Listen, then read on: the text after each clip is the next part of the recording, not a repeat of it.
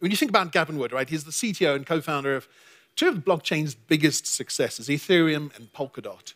I mean, every interview is about technology, obviously, with him, but the impact is so profound of some of the innovations being done there that it's really lovely to be able to have a chance to chat with him and to learn a little bit more about Gavin and what motivates him and what led him to this vision. Now, the person chatting with him is Rob Schmaltz, who is general partner of Blockchain Ventures. And by the way, if you have a bold vision as you know, some of the things that Gavin has, he's the kind of investor that you go and see. Because he's really, Blockchain Ventures invest in some of the biggest, such as Audius, Figure, Flow, Near, Polkadot, Solana. Please welcome Rob Schmaltz and Gavin Wood to the stage.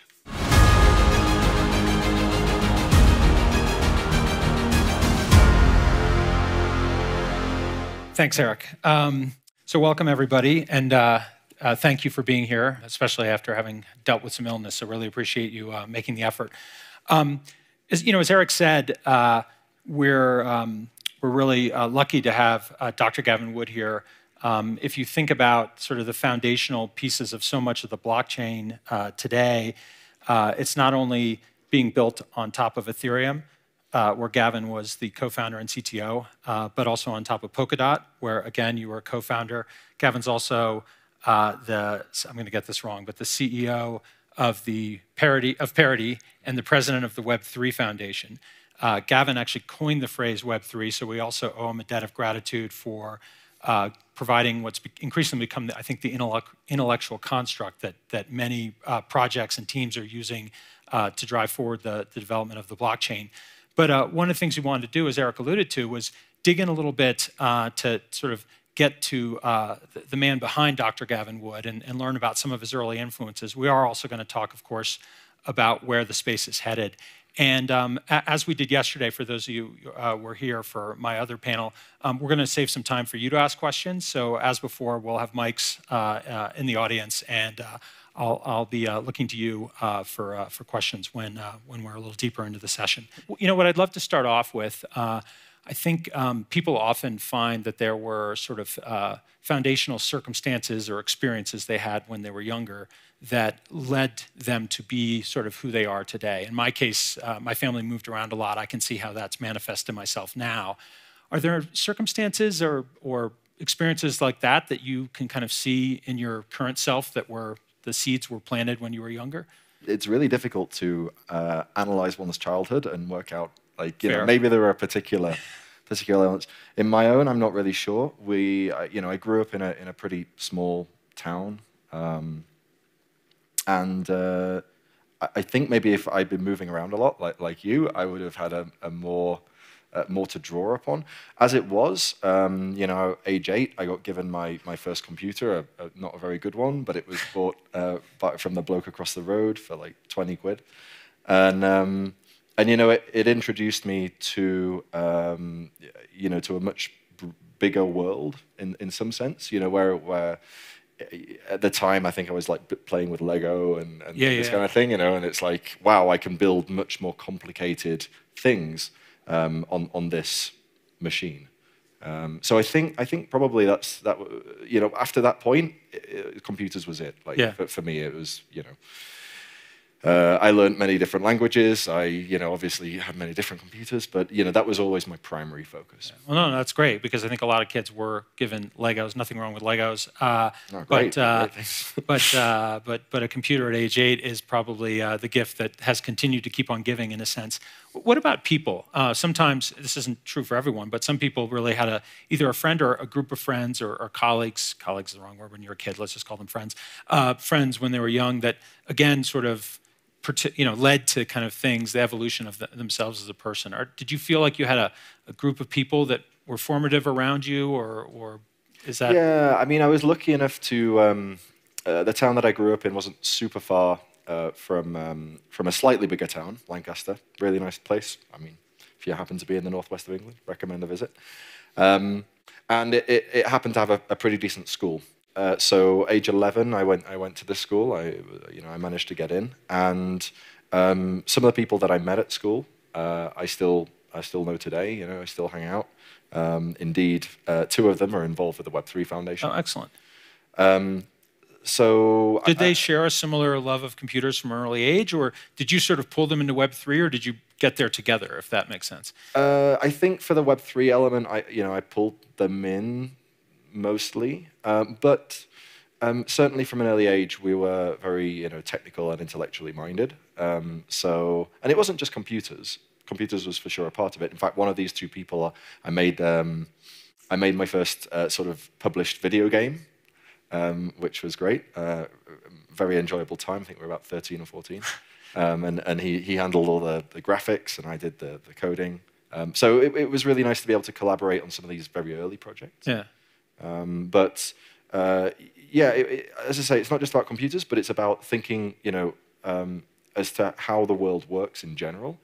And one of the other friends was very much got me thinking in that regard. Elements of philosophy, physics, sociology, all these kinds of different subjects that we can understand and systematize and sort of try to model and figure out. And this really falls into the computers, because computers are really great ways of systematizing and modeling things. And really, when this sort of, Web3 is maybe a year or two after my original sort of dive into sort of how society would be affected on a more general level with computation. But it really did provide a really good basis for thinking in those terms. Yeah, I'm really struck by the fact. I can remember the early days of Web 2, of the internet.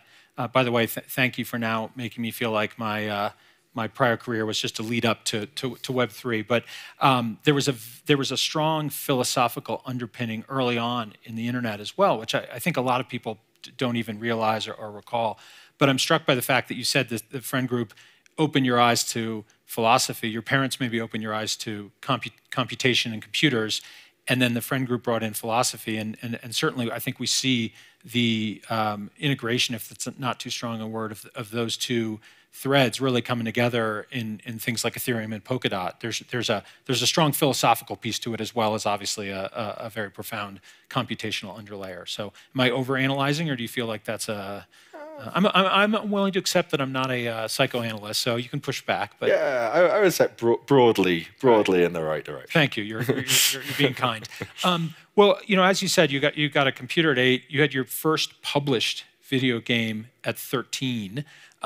So where did you, from 13 to when you first started to engage in the blockchain? Tell me about that. A lot of people use this catchphrase. Well, I read the Satoshi white paper, and then I went down the wormhole, and then that's it. You did a little more than that. Your wormhole, at least, was quite large, given that you co-founded Ethereum and Polkadot, Web3, et cetera. What was it that got you into the space? Like, when did the light bulb go off, and what was it you said, oh my gosh, that's going to let me do X? Or was it just, ooh, this is interesting, I want to experiment? I think to technologists, like really, red-blooded technologists, disruption is the key thing, right? We want our technology to make a difference. And yeah, I remember back in like 2011, there was a story on Slashdot, technology sort of journal, that was, it was about Bitcoin. It was like, hey, look, there's this currency. It's like, okay, I took a look at it. I was kind of interested. I was thinking maybe I should buy some or something. I took one look at MTGOX and was like, no, too much effort. Then fast forward 2 years, there was another story, this time in the Guardian newspaper, I think.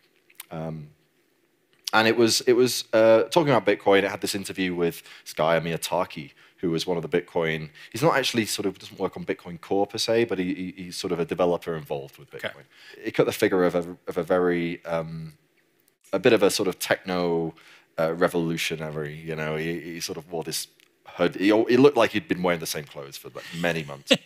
Probably had. Indeed.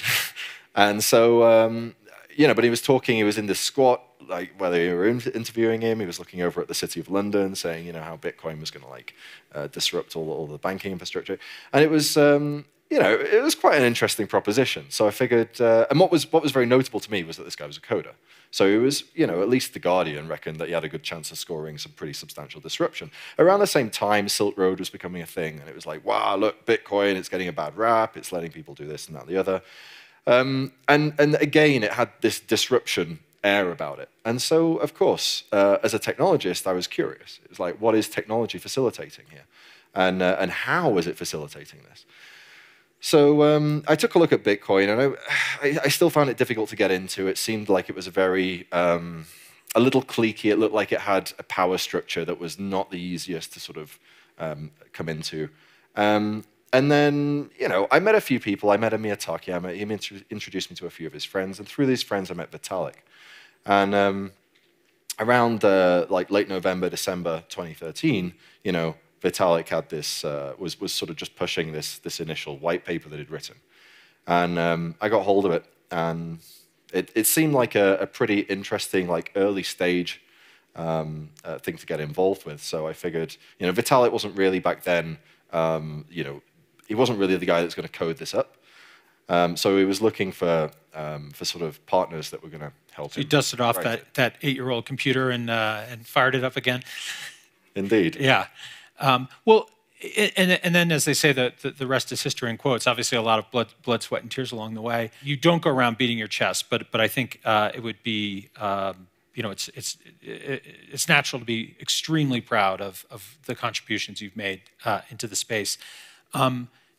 Between Ethereum and Polkadot and Web3, what's given you sort of the most satisfaction from that? Right? I mean, you've released these. I mean, world-changing technologies onto the world.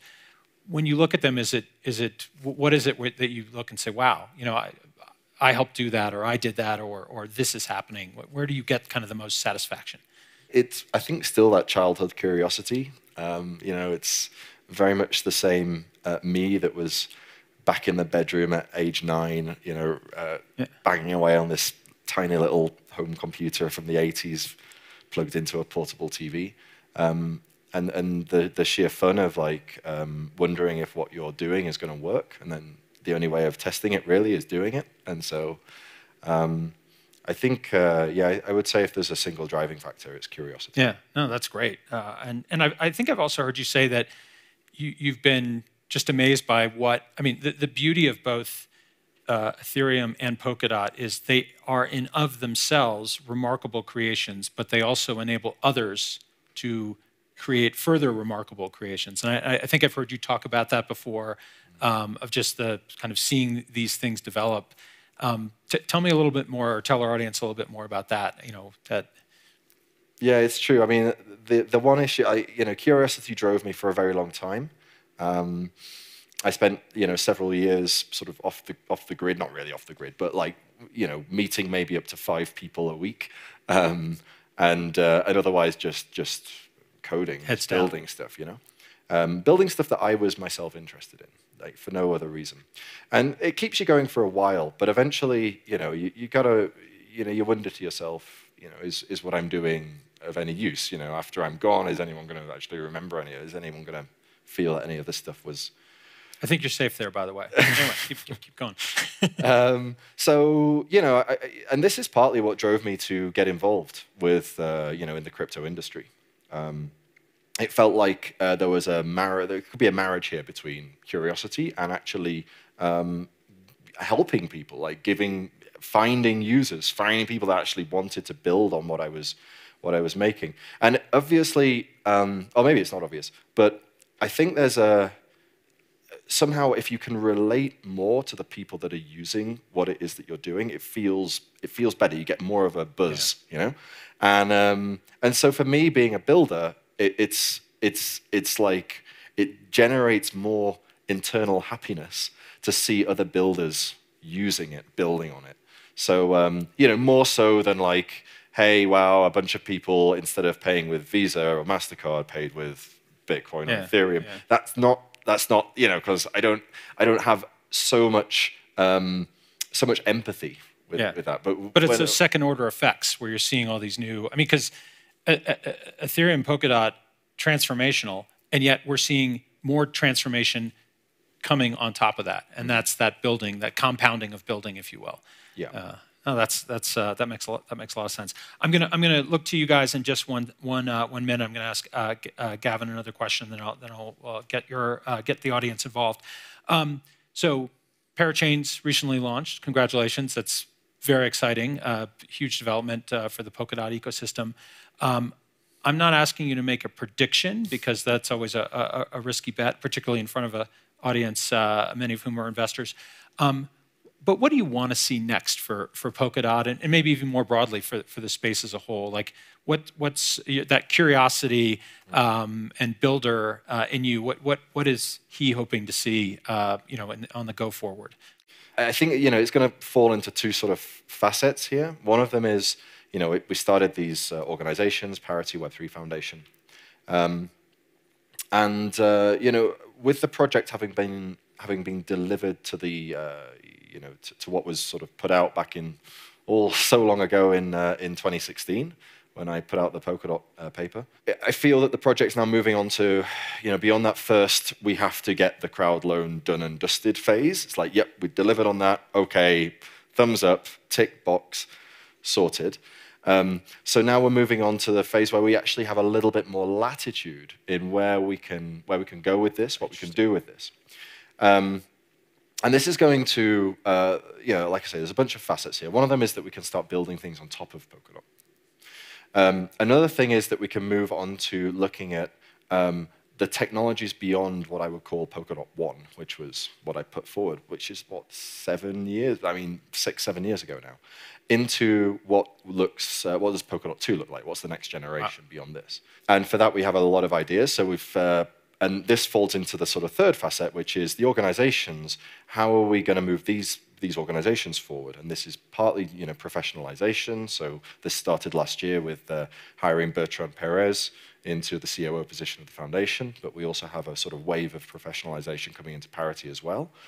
And this really is to ensure that we make maximum use of the resources that we have, but also to ensure that we can grow the companies, that we can grow them well into the coming years to be able to sort of deliver on or utilize the position that we're in as a jumping off point as much as possible. So really push forward into what I would loosely term Polkadot 2. Yeah, wow. Well, I'm excited to learn more about that as it unfolds.